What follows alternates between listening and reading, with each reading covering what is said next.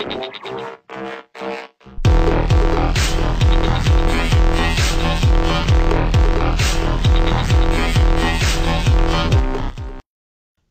guys, today's video here is going to be about this application, or I should say launcher. This is called Apex Launcher. Probably one of my top favorite launchers that I've played with. I originally did a video on this thing a long time ago when I first started doing YouTube. So I figured, you know what, it's time to go back and do a review on this. This has changed so much since the last time I did a review on Apex Launcher. So I went ahead and already installed this. Let's go ahead and look at the application. Here you go. This is it right here. And it's very, very nice. This is just the standard setup. Now, if you want it to be your launcher permanently, you just hit your home button, and well, it's not going to let me do it here because I turned it off. So let me show you how to do it.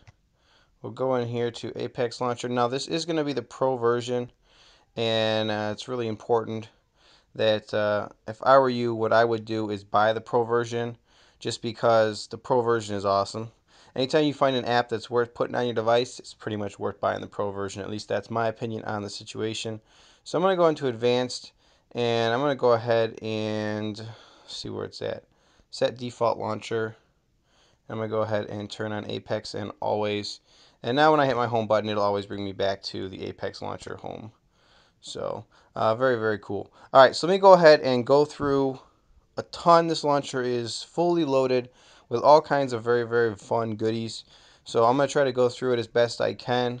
Obviously, this is how it looks pretty much when you first get it.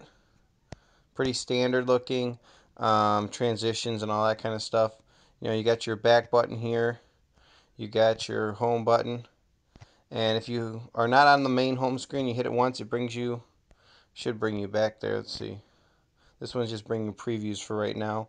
And then you got your apps, running applications buttons, obviously on there. So what the home launcher does is what it really changes is it changes all your home screens, and it actually changes your app drawer a little bit. You'll be themed a little differently. Along the header here, it does have this downloaded section. You can specifically see downloaded applications, and then widgets, and then you know, you have some different settings up here in the top, along with locking desktop. So your icons cannot be modified or changed. So there is some very neat features in it. Besides that, I'm going to try to, like I said, go through this. This thing is just fully loaded. You can go to this menu, and you can do all of these different things. You can see it does have theme settings and Apex settings and so on. Themes are really cool. I'm going to actually show you that right now because it's probably one of my favorite things. So I've actually downloaded Define, Icon Pack, KitKat Experience, and Nox themes. These are all themes that should work with Apex Launcher, which is really cool. Nox is probably one of my favorites, so I'm actually going to select it. And I'm going to do the wallpaper, the icons, and the skins, and I'm going to go ahead and hit Apply. And this is very easy to theme. It does not require root access to do this. So, shabam, there you go. Now you've got a totally themed out Nox looking theme, which is very cool. You can see all the icons have all changed, and just totally changes the look of your device. You can see your coloring along the top, instead of white, is now orange. It just does all these cool things very easily and simply, and like I said, doesn't even require root access to do it. Definitely, if you want to change your look of your device, this is probably the way to do it. Download a custom launcher, like Apex Launcher, and then download some kind of theme for it, and you'll be really rocking it. So, besides that, let's go ahead and look at, oh, let's see, what does it say? Please open recent apps and swipe away another launcher that's in memory. So we can hit that, and then this will just swipe that away to get rid of that warning. We can go back into settings. There we go. All right, so I'm going to try to go through all these settings. There's a ton in here. Like I said, this is the Pro version, which does have a couple extra features in it. But for the most part, there's not really too much. I think most of this does come in the free version. But like I said, if you want to support the developer, I would definitely do this.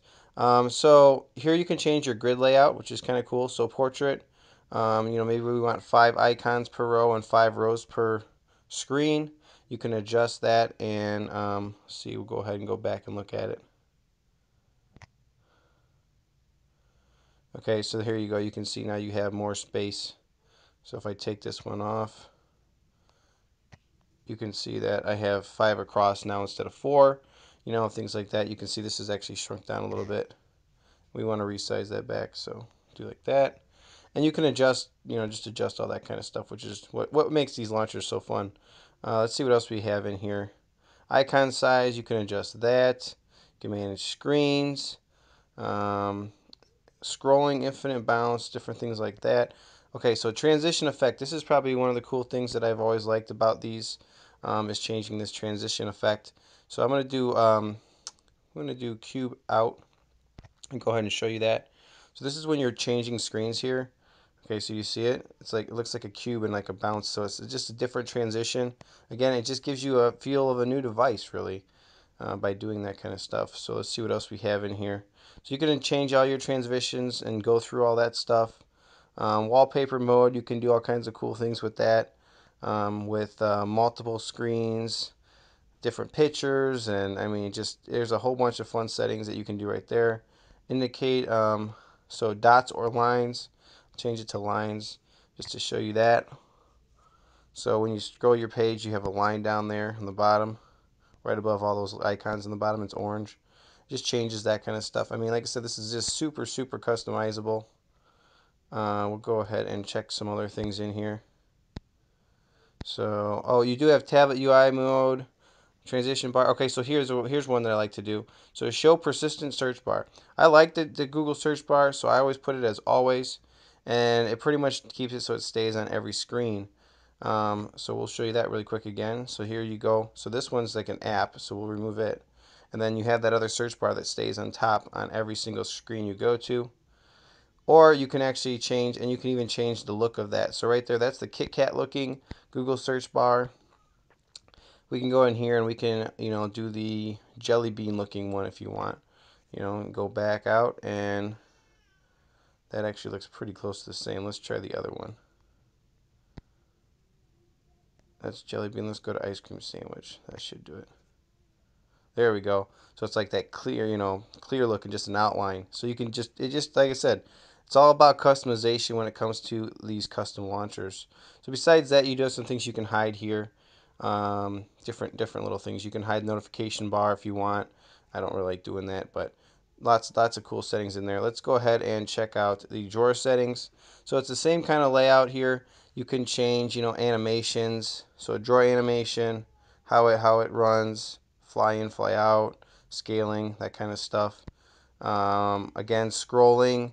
Again, transition effect. So you want that cubed or accordion or none or tablet or scaling or wheel. So I'll show you flip. We'll do flip really quick and show you guys that one. So you go in your app drawer, now you scale. See how it works. Voila. So like I said, this is the awesomeness of custom launchers. So like I said, there's a lot more in there. Then you got docks. I don't know if you guys understand this. I've not seen this on anything but a custom launcher where you actually have different docks. This says number of docks, number of icons on the docks. So I'll show you what a dock is, but first I'm going to change this to 7 because it's really kind of cool when you do it this way. And then we're going to go home. And okay, so you can see how your drawer right here has just changed, or your buttons down here. So now you can have 7 icons on the bottom down here. And what's really cool is you can actually scroll these and add 7 more, and scroll again, add 7 more, and then you're back to the original ones. So it scrolls just like your home screen scroll. So very, very, very cool. Definitely some neat features there. We'll look in here one more time really quick. You can just change some margins, some different dock background stuff if you want to get into any of that. Um, Indicator positions, hide dock dividers, just a bunch of things you can adjust on the docks. Or if you don't want to scroll those, because you can just put it like to 1, and then it'll just stay on that 1. It won't accidentally scroll over, and you'll be like, where'd all my icons go? So different and cool stuff there. Here you got folders and backgrounds, different looks. Here's like a grid one. A lot of people like seeing that one. I kind of think it's pretty cool, and all that kind of stuff you can adjust for your folders. So we'll go back and just double check that really quick. So here you go. You can see the folders just looks a little different. 4 icons on it, which is pretty cool. All right, to continue on here, guys, let's actually get back into settings again. I'm just going to show you one more time how to change themes, just because it's pretty cool. So here's a Kit Kat experience theme, and we're going to apply all of it really quick. This makes your device really look like it's Kit Kat. Now it does have a different kind of funky launcher on the bottom, which I probably would tweak and change and get rid of that. But still pretty cool. Like I said, I don't really like that background on the dock. So let's actually see if I can adjust that really quick. Show dock on top of desktop. So when we're putting none, let's do it that way actually. Let's try that. There we go. Now we're talking. Very, very cool. Definitely liking the Kit Kat theme. That's pretty slick. So we'll go back into settings. We have behavior settings. So home key actions. So show previews. Different stuff that it can do, which is pretty sweet. And you can change it to do all kinds of stuff. Like a voice search or show notification bar. I mean, it does a lot. Lock the screen, launch an application, launch a shortcut. Definitely a lot of different things you can do on that key button press if you want to program that way. Long press the menu. You can do different things there. Active system animations. So you can have, they're running off whatever the system animations are. If you like this style of jelly bean, ice cream sandwich, and other features you can choose from right here, which are very cool. So then if you have the Pro version, you get these gestures that you can actually do as well. So we can do a swipe down, a swipe up, a pinch, push your fingers together, 2-finger swipe up, swipe down, whole bunch of gesture stuff you guys can go ahead and program in there, which is pretty cool. So I'll just do a quick swipe up. So we're going to go to, let's do launch an application at swipe up. So what would be a cool application? Maybe I want to launch my camera on swipe up. Go ahead and hit apply. And you can see there's other settings in here, but we're not going to go over those right now. And then if you're on the home screen, you just swipe up and shabam. There's my wall and it launches the camera. So anytime in your launcher, you can swipe up and launch the camera. So like I said, this thing it's just packed full of stuff. This thing just makes it fun. Here's those themes again. You can come in here and do themes or get more themes and look for more on Google Play. You do have notification settings, which is pretty cool. This is Apex Notifier. Now if you turn this on, you do have to download an extra plugin, and it does some really cool things about putting little numbers on icons for missed calls and stuff like that. I'm not going to do it right this minute, but definitely some cool stuff you can do. I think this also probably a pro feature if you want it, but it is pretty cool. It'll just put these little numbers on all your icons, your phone, and your Gmail and stuff, telling you how many notifications you have in each one. And then we have advanced settings, and you saw me in this earlier, so customize menu. So this is going to allow you to hide things on the menu button from the home screen. If you don't want to have everything on the menu button, you know, you can just do a couple things, and then you can see here, I'll show you. So when you go to here, hit menu, it makes this menu smaller or bigger, or will show whatever you want to put on that menu is basically all that does. So go back into advanced, resize any widget, I always have that done. Widget padding, default, that's fine. Icons and fonts, so that also has to do with themes. You can change some of those kind of things. Theme, light, regular. Other cool things you can do for fonts. Here's where you're going to set your default launcher. So if you ever want to take Apex Launcher and not make it your default launcher, you can come in there and you can normally restore your stock launcher. You can see the stock ones listed right there. Apex, there's Lucid Launcher, the launcher I like to use. So hit always, and you have that set up that way. And then I guess the last couple things we'll go through here almost at the end. Keep in memory, just stores this launcher in memory, so it doesn't have to have it has less lag and redraws, which is definitely a nice feature as well. And then you obviously can do a backup of all your settings and restores and import like your desktop. So example, if you had your desktop or it's called the desktop, but if you had your other launcher, your stock launcher all set up exactly how you wanted it, if you hit import, you can import all the settings from your stock launcher, and it'll put all the icons on your screens correctly and widgets and all that kind of stuff on Apex Launcher. So that's good to know, and actually that'll be prompted, I think, as soon as you install it the first time. So very, very cool. Definitely a lot of cool, fun features in here. There's also reset Apex Launcher and reset it back to it was when you downloaded it. And that's pretty much all of the settings in it.